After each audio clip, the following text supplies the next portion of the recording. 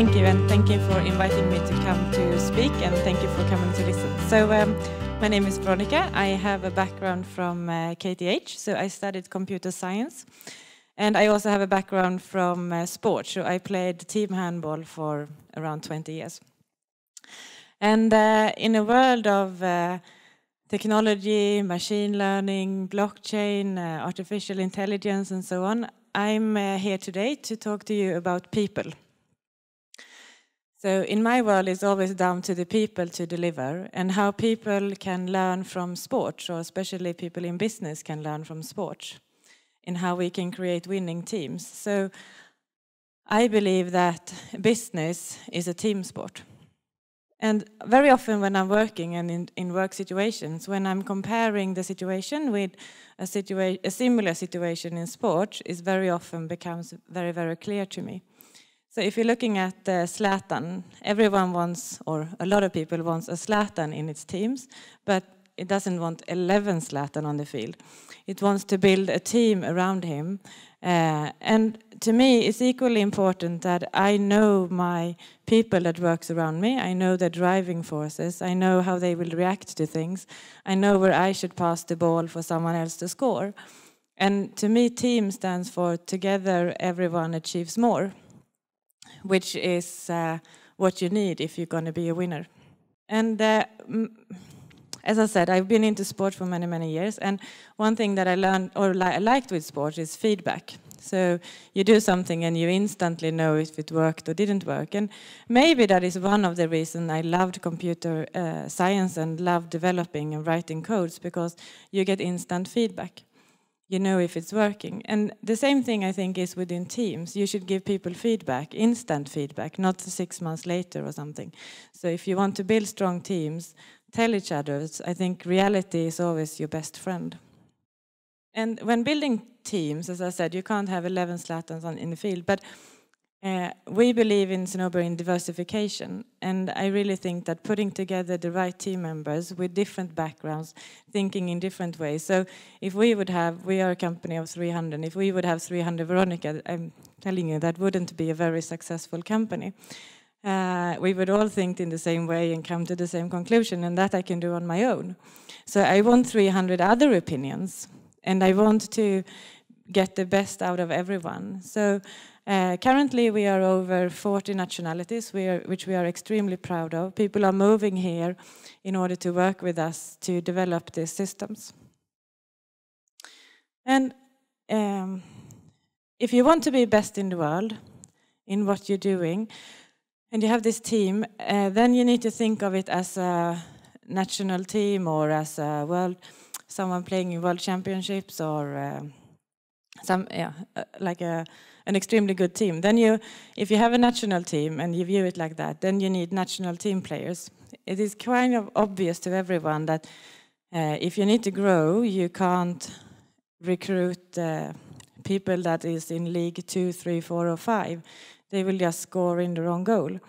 They will put you into trouble. So high-performance people like to get involved with other high-performance people, and it's very important that you build a strong team around you. So let's say that you have this team, and you have the best team in the world, and you're really enjoying it. So how do you take this team to be a winning team? So doing like everyone else is doing will by default put you at average. So then you need to do something differently. And just doing something differently doesn't make you a winner. So you need to understand what is the difference that makes the difference. And that's the key to success in my book. One very interesting thing, I think, is that John Luthien is bringing all of these speakers from the financial industry to a tech campus. So what has finance and technology? Would this have happened 5 years ago or 10 years ago? Would this have been the place where we brought some of the leaders within the financial industry? That is equally inspiring to think like that as thinking, what if Mark Zuckerberg was the CEO of any bank? Would that technology infrastructure look identical to the infrastructure it looks today? I don't think so. No one really knows because it hasn't happened.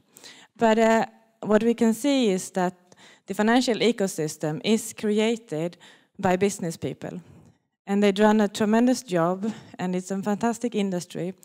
It is the backbone in the capital markets, within banking, with that, to get countries working properly. So it's created by business people. It will be changed by technology. And I think that's why we are here, because you are our future. It is with technology that we will make a safer world, a better world, a more efficient world that we can trust even more. And I think that the banks, they've done, as I said, a very good job. They are open for change, and they handle change very good. Some of the banks, I think the oldest banks was created 1400 something. The world looked very different then, and they have still survived, and a few World War, and America did belong to someone else, and so on. So they're definitely capable of change. But this change that we are now in the middle of, or in the starting point of, which will be changed by technology, I think is one of the toughest change for them, because when you are to take decision about the future, and you look at your business today, and this is where you make money today, and this is where you will make money tomorrow, and you're realizing that going from here to here is all about technology, then it would be good to have some kind of competence and understanding of technology when taking those decisions. And it's all about, and it's a challenge for all of us because it goes so quickly. And I don't know how many of you that know how the world will look like in 2070. I don't. But that's approximately when most of you will retire. So the question is how we educate for a world that we don't know how it will look like. And that's a challenge. And I think the answer is constant learning. You have to be open-minded. You have to take in new technology, new facts. You have to constantly learn.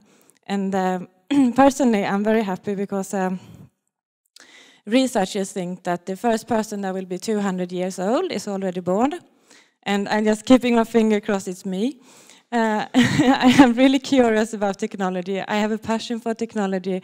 I go to the office every day to change the world, to change the financial ecosystem with technology. And being 200 years old and seeing all the magic that I know you will develop in the future, and you kids and so on, that's really appealing thoughts to me. We are at the right spot. To bringing finance into a tech campus is exactly where we should be, because this is where the world have to meet. And we listened to Peter before, and he gave us the story why Stockholm is so in the forefront of fintech. And I think it's a very good explanation. I think another explanation is also that we are extremely good in building companies that allow for new ideas, that is allowing for innovation, where people can actually contribute, where we have flat organization, and it's up to you to deliver. And I think that's a super important part in being creative and continuously innovating your offerings. So thank you for listening, and good luck with your careers.